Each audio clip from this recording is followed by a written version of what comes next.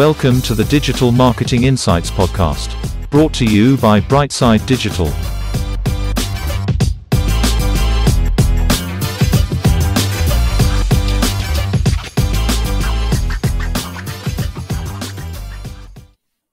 Hi everyone, welcome to the show.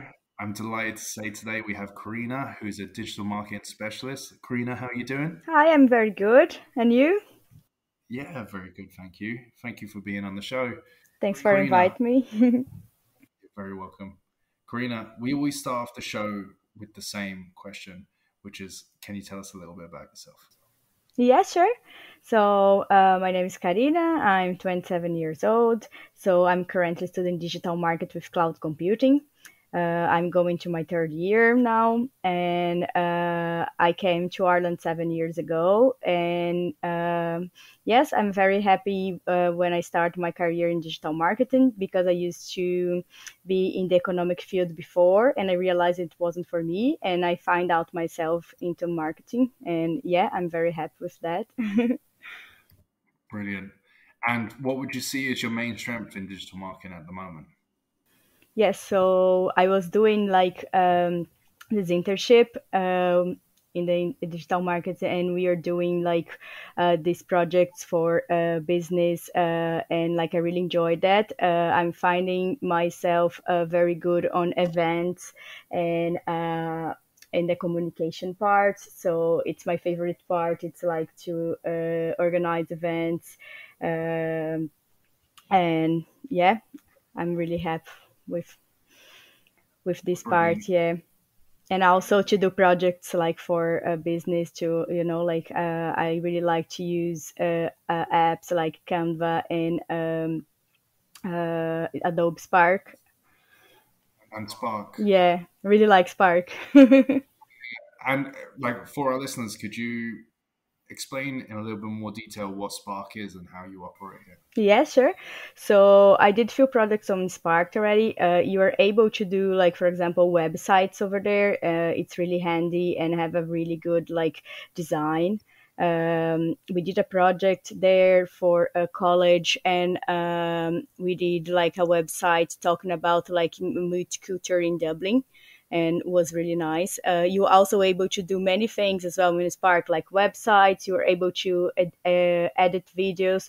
You are able to do flyers for events. In many sizes, you are able to do posts for Instagrams, posts for Facebook, and you are able also to do posts like in the right size for like TikTok and everything. So it's very handy for who works with marketing. Brilliant. And when you're coming up with content ideas, how do you go about that? What's your process?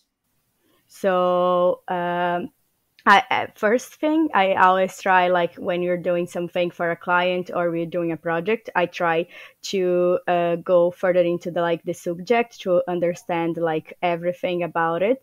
So then after that, I start to create my ideas. After I have like a lot of good knowledge from the subject I'm gonna do the project, I start to thinking about like how it's going to be designed and what I'm going to talk about it, like what was never talked about the subject before. So it's going to be interesting for like the client, it's going to be interesting for like who is reading the project, and yeah, that's it. Brilliant. And what other softwares would you use? You've already mentioned Canva and Spark, but is there any other softwares you go to when you're either doing strategy or creating content in digital? Yeah, so I am learning like Photoshop now.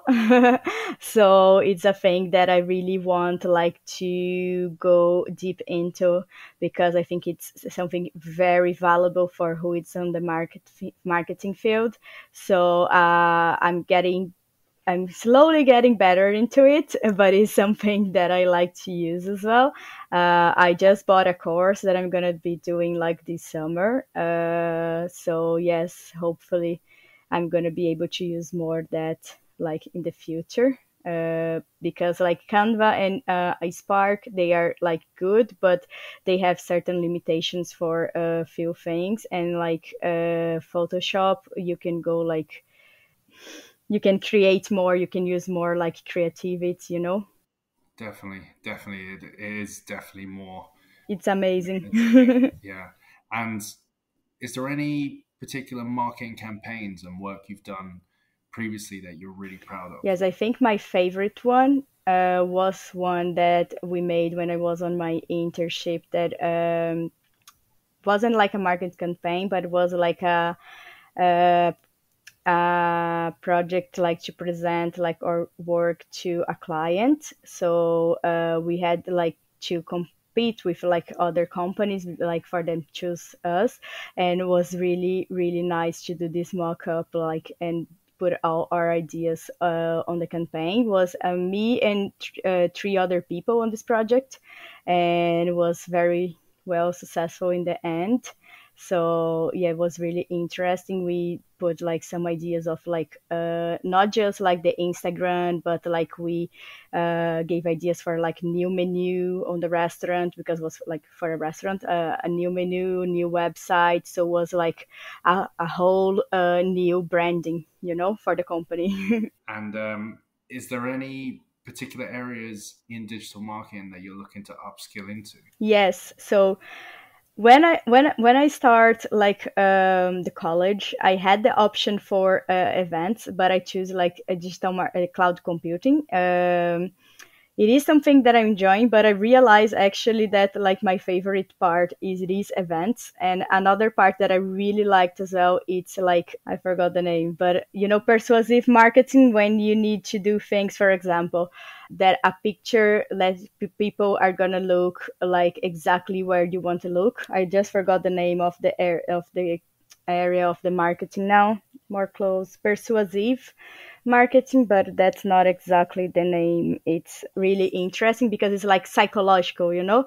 It's like kind of like psychological marketing, where you can like make people go where you want, you know. Like for example, you want to make, like for example, have two pictures. There was a studs that was two pictures of a baby and like something that was advertising. And when the baby was like looking on the front, on the other one that the baby was on the side, people were looking more for the product on the one that the baby was like on the side, like looking for the side and not on the front for the customer. Because when the baby is looking, for example, for the front, like people were looking exactly for the baby and not giving more attention to the product. And in the other one, people were looking first on the product and after that for the baby, you know. So it's a kind of like persuasive market.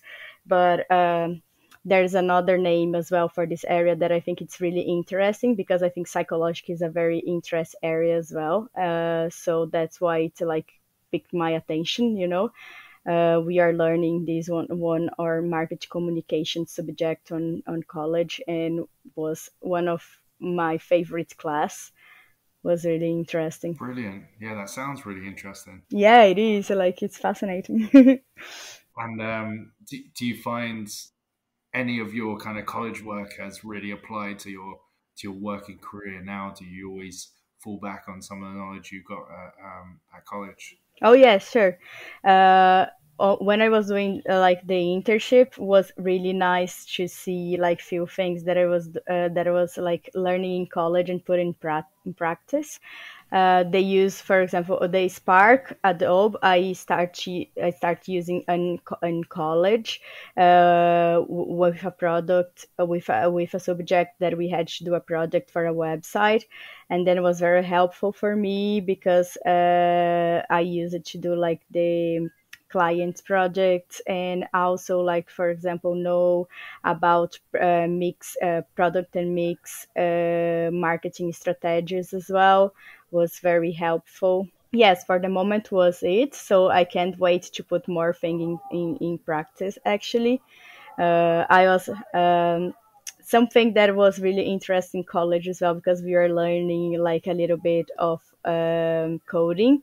So it would be something that it would be really nice to use as well on like next work opportunities, something to develop there. Looking at the digital industry as a whole, is there anything that really excites you that might be coming on the way? In the future, I really want to be able, to be part of big events production would be really nice. I think now after COVID, this is an area that is going to have loads of opportunities to grow and also to innovate it.